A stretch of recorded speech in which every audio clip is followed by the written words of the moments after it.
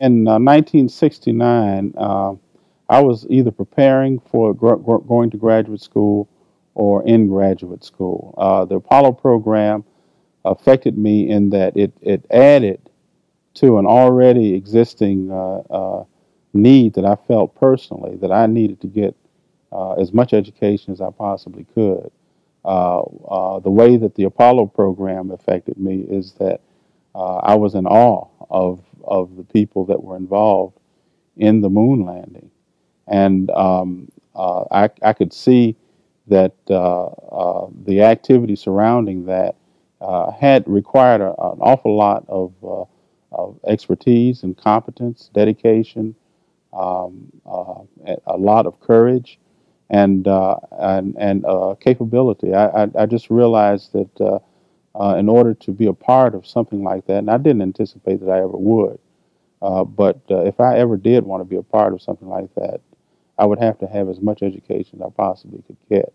And so, but being from the Detroit, which had just been rioting, and where we had been in these discussions already about the need for education, that feeling was there. But observing the moon landing enhanced it within me considerably. That there was an awful lot of technical competence that I would have to try to live up to.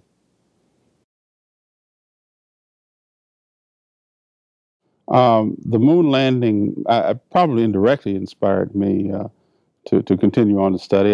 There were other things that had inspired me prior to the moon landing. The moon landing sort of added to something I thought was a great need. I felt that, particularly as a black man in the United States, there was a deficit in technical people who were performing technically, scientifically.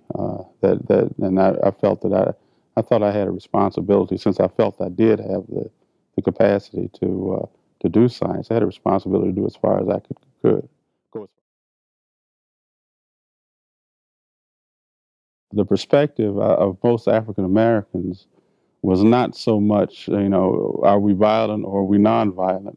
That wasn't the issue. The issue was more or less trying to gain a modicum of respect, trying to get somewhere in terms of education, in terms of income, in terms of just being able to survive.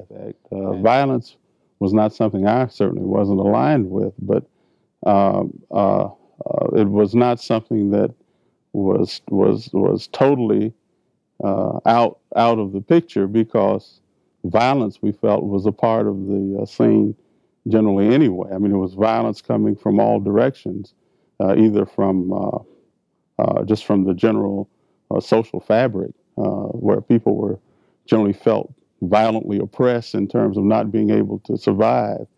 And then there was a whole self-defense aspect of should I defend myself or not. So violence was more or less interwoven into the fabric of the society as a philosophy, as a sort of as a mechanism of moving ahead. The nonviolent philosophy of Martin Luther King was, of course, extremely correct. I mean, it was a one way of suffering without responding, and I think that sort of awakened the United States conscience.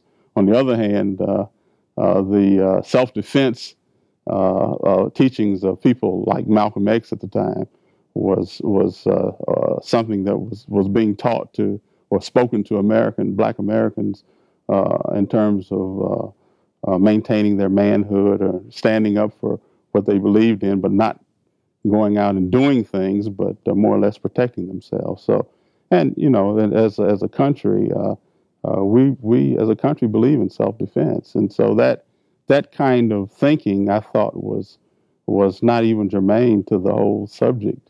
Other than we all want the country to be held together. No one believes we don't want anarchy. We don't want people to go around being violent. But I thought the arguments of the discussion got lost in the nonviolent versus violent. The real discussion was human rights versus suffering and that sort of thing. That's where the arguments should have been, and not necessarily nonviolent versus violent. So I think that that was kind of a moot point. So I never did address the issue of violence versus nonviolence. On the one hand, it was quite frightening. I felt a little bit insulated. Being a student in 1969 at Rutgers was at times somewhat disturbing. It's not quite frightening, but somewhat disturbing. But the atmosphere in 1969, where when much of the protestations against the war were really becoming were really quite pronounced. My perspective was that my colleagues, I could feel some of the fear, some of the sort of not knowing what the future was going to be like among some of these colleagues. I could feel some of that. I cared about some of these people, and so I could feel, I could empathize with them. Through them, I had a certain amount of fear about the future, whether or not there was going to be a future. For me, I felt fairly secure as long as I was able to succeed in my studies. But as far as my compatriots was concerned, they were in and out. Some of them were involved in the protests, the campus protests. In some cases, they weren't probably studying their cumulative exams, which prepares them for their degree, which qualifies them for the degree, and in some cases, not passing their exams on time. There was a certain amount of doubt with respect to these fellows in terms of, on the one hand, whether they were going to be around long enough to complete their degrees, and because of the draft, they were going to be able to successfully pass their coursework because they were involved in protests and so on.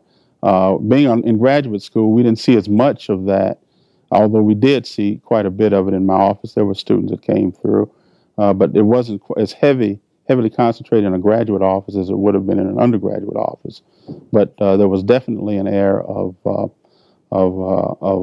fear and uncertainty. Many of the students were subject to the draft. I myself was insulated from that. I had already served my time in the military, and so I could concentrate pretty much on my studies. But there were some fellows who were subject to the draft, and who were in the lottery, and who needed to concentrate on their studies on the one hand, but on the other hand, they were opposed to the war. Although there were some that were not opposed to the war, those that were opposed to the war felt that they had to express that opposition, and they were uncertain about their futures because of the possibility of going away to the military, and on the one hand, and also uncertain about their futures from the standpoint of not putting enough time into their studies and preparing for the necessary qualifying exams. And so there was a considerable amount of apprehension and uncertainty. Although this was a graduate school and it wasn't as concentrated in our area as it was in the undergraduate part of the university, although the whole campus was generally embroiled in some form of protest.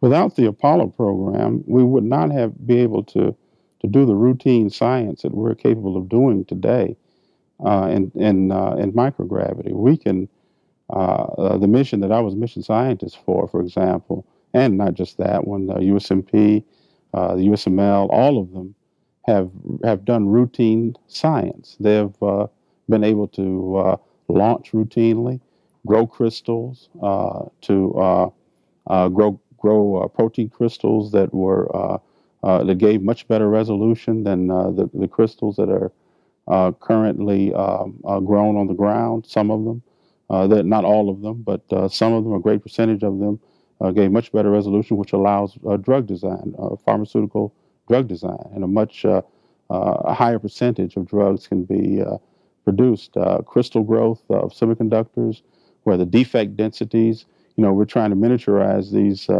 We're talking about miniaturization of all of these components, electronic components and photonic components, and computers and so on. We'd like to minimize the amount of defects. Well, on the ground, we do processing. Your defect densities are fairly high in crystal growth. If you can, we know that certain fluid flows and those types of convective effects that take place on the ground are generally absent in microgravity. When we say microgravity, we're talking about 1/1,000,000th of the gravity that we experience here on the ground. We have these very small flows, and we can minimize the defect densities. And so we're talking about miniaturization. Then that says that most of our material is going to be very good for electronics and photonic applications. And so without the Apollo program, without the ability to launch routinely, we would not have these data points. We would not have this information. Combustion. We know how combustion works now much better than we ever did. We've seen how things like surface tension-driven convection works. That is, without the influence of buoyancy forces. We've seen how many things work in microgravity environment as a result of being able to leave the confines of this gravitational field that we're in.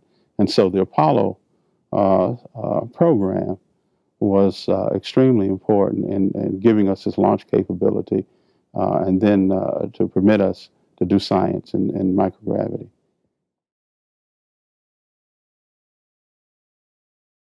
I would say just an unbelievable accomplishment. I feel that it was true then, and it's true now. The care, the dedication, and the commitment, just the courage that it took to not just the people that flew, but the people who did the calculations and said that these numbers have to work, or we're going to lose all these people, we're going to lose all these equipment, and my neck is on the line, and so on. It was a remarkable accomplishment.